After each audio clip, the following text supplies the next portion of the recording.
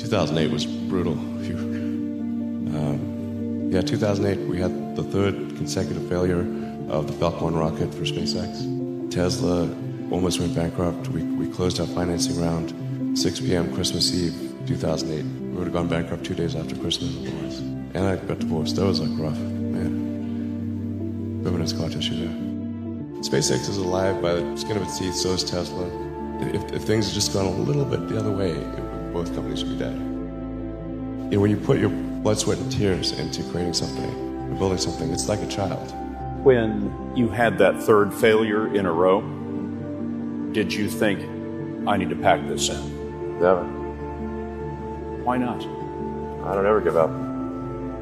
I mean, I'd have to be dead or completely incapacitated.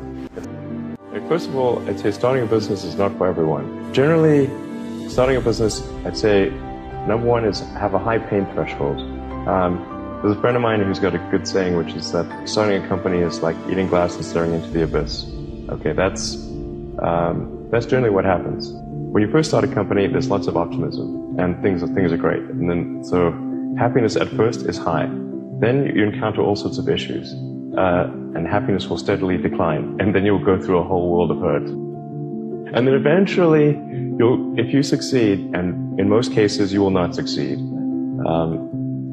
and Tesla almost didn't succeed, came very close to failure. Then if you succeed, then after a long time, you will finally get back to happiness. That whatever you're doing is a great product or service. It has to be really great. If you're a new company, I mean, unless it's like some new industry or new market if it's an untapped market, the standard is the rest of society. I think that's a good thing. Like, it doesn't have to change the world. Like, you know, if you're doing something that has high value to people, and frankly, even if it's like just a little game or some improvement in photo sharing or something, if it has a small amount of good for a large number of people, I mean, I think that's fine. Like, stuff doesn't need to be changed the world just to be good. But you know, in terms of things that I think are most likely to affect the future of humanity, I think AI is probably the single biggest item in the near term that's likely to affect humanity. Humanity really is not evolved to think of existential threats in general.